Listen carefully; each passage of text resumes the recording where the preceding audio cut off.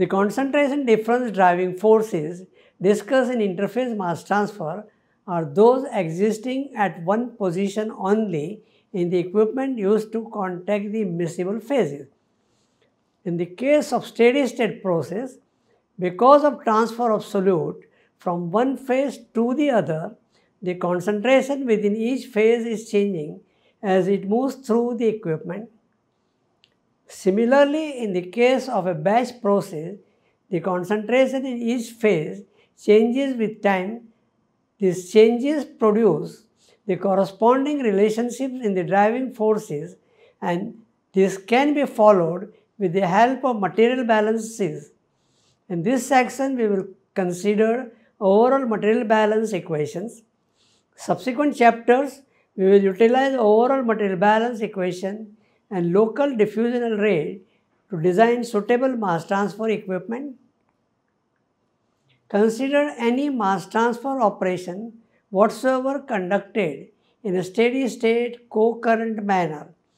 As explained earlier, steady state refers to condition of all properties, that is the pressure, temperature, phases, flow rate, concentration, etc. remain the same at a given location and is independent of time, that is the same yesterday, today and tomorrow. It changes from location to location. Co-current refers to a situation wherein all streams enter at one location only and all streams exit from another location only. Let the two insoluble phases be identified as phase E and R, and where a single substance A diffuses from phase R to phase E during their contact. The other constituent of the phases, namely solvents for the diffusing solute, are then considered not to diffuse. At the entrance to the device in which the phases are contacted, the phase R contains R1 moles per unit time of total substances consisting of non-diffusing solvent Rs moles per unit time, and the diffusing substance A, whose mole fraction is X1. Now this is the schematic diagram of the co-current operations. Now you can see on the left hand side both the streams R and E are entering. R could be designated as R1 or Rs, which remains constant, small x1, that is the mole fraction of diffusing substance A, and capital X1 is the moles of A divided by moles of non-diffusing solvent. Similarly, phase E is defined as by E1, ES, Y1 and capital Y1. E1 refers to the total moles of substance entering. ES is the total moles of non-diffusing solvent.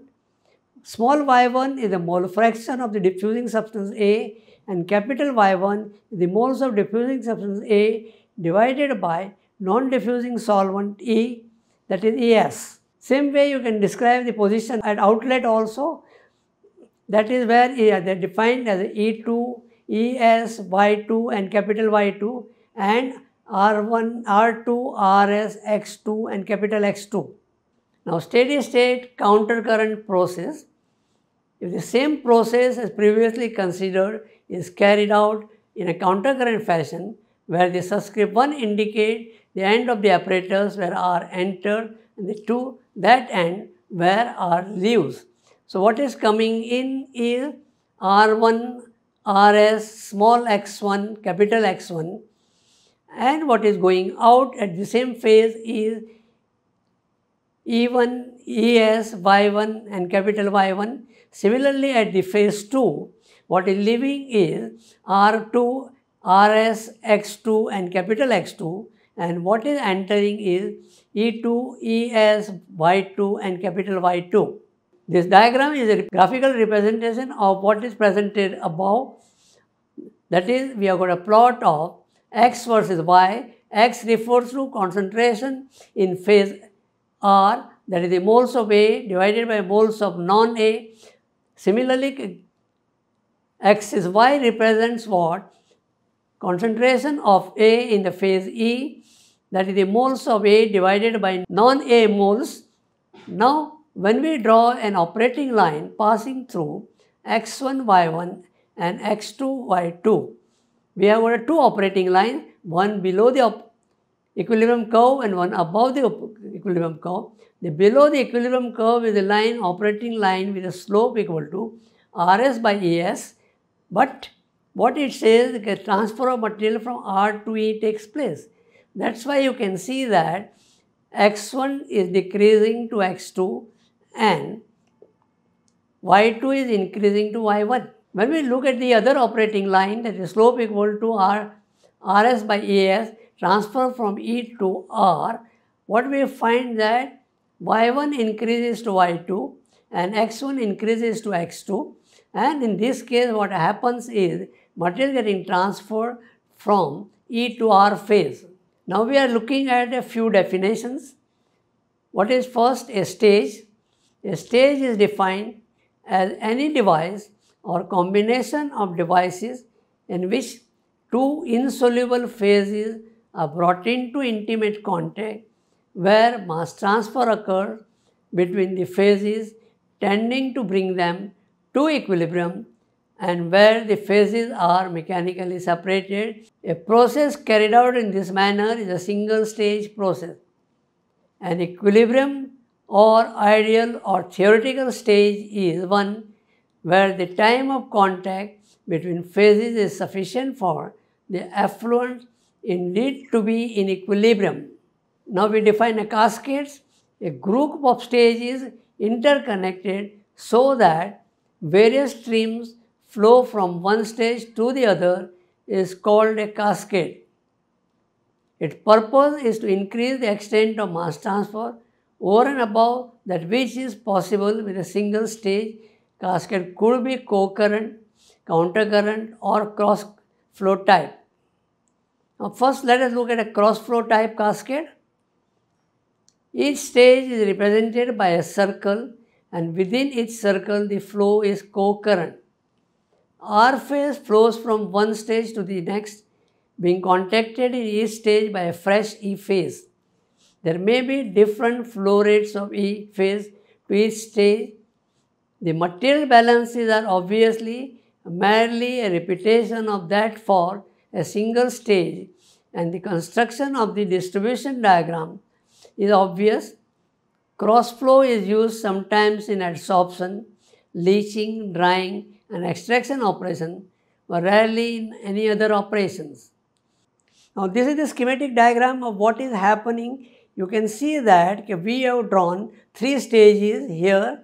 First is stage 1, second is stage 2, third is stage 3. Each is having a slope equal to minus Rs over Es1, minus Rs over Es2 and minus Rs over Es3. So Es quantity could be the variable one, we can change it. Similarly, what we can see here, the outlet concentration of stage 1, that is X1, becomes a fit to the stage 2, and outlet concentration of stage 2, that is X2, becomes a fit to the stage 3, and finally it comes out as X3. Main advantage of this system, that is the cross flow cascade, is that one can reduce concentration of solute in R phase to desired low level. However, each successive stage will give weaker solutions of solute in E phase. Countercurrent flow cascade, these are the most efficient arrangements requiring the fewest stages for a given change of composition and ratio of flow rate, and they are therefore most frequently used. The flow rates and the compositions are numbered corresponding to the effluent from that stage, so that Y2 is the concentration in the E phase leaving the stage 2 and so on. Since the stages are ideal, the effluents are in equilibrium, that is Y2 is in equilibrium with X2 and so on. This is the graphical representation of what happens in countercurrent flow cascade.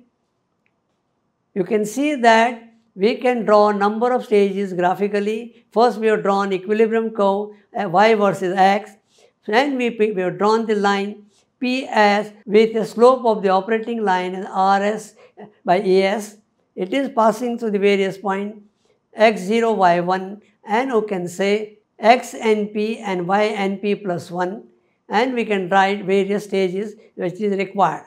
For most cases, because of a curved equilibrium curve, the relationship between number of stages, composition and flow ratio must be determined graphically. For the special case where both are straight line with the equilibrium curve continuing to be straight to the origin of the distribution graph, an analytical solution can be developed. Specific equations will be derived on case-to-case basis